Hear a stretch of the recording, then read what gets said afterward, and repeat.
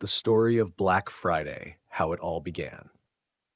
A long time ago, in the 1950s, in a city called Philadelphia, something interesting happened. It was the day after Thanksgiving, and the streets were full of people. Families had finished their Thanksgiving dinners, and now they were ready to shop and get ready for Christmas. But the police in the city didn't like this day. Why? Because it was very busy and very chaotic. People crowded the streets, and traffic was everywhere. The police had to work hard to control everything. They started calling this day Black Friday because it was so stressful and messy. At first, the name wasn't very nice. It was their way of complaining about the trouble. A new idea. But the shop owners in Philadelphia noticed something special. Yes, the streets were busy, but their stores were full of people spending money. The shop owners thought, this is good for business. They started to like the day and made special sales to attract even more customers. Later in the 1980s, people decided to give the name Black Friday a new meaning.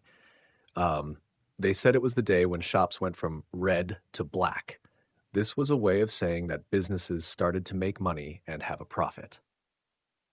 The Black Friday we know today. Over the years, Black Friday became bigger and bigger. By the 1990s, people were lining up outside stores very early in the morning. Some even camped outside the night before. When the doors opened, shoppers rushed inside to grab the best deals. Sometimes it got crazy. People would push and fight to get the items they wanted.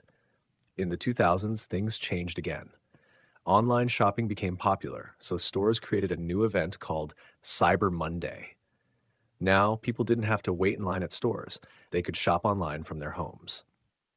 Black Friday around the world. Black Friday started in America, but now it is popular in many countries, even in places where people don't celebrate Thanksgiving. It's a day for everyone to shop, save money, and prepare for the holidays. What does it mean? Today, Black Friday is both fun and a little crazy. Some people love the big discounts and excitement. Others think it's too much and don't like the chaos.